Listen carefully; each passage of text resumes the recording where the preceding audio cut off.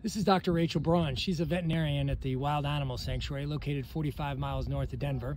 And that's Nala. What infuriates you about Nala's situation?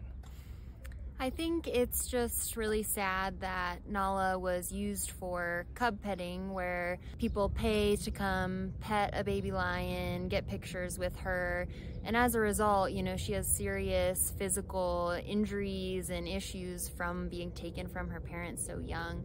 And these people that run the cub petting industry, Joe Exotic, Jeff Lowe, they can't exist if people don't pay to come play with the tigers. And I think just educating people about how dangerous and harmful it is to these cats is super important. The Department of Justice, the U.S. Marshal Service, the Wild Animal Sanctuary took 65 big cats away from Jeff Lowe and put them in places like this. It's an incredible story, only available on Chasing Evil.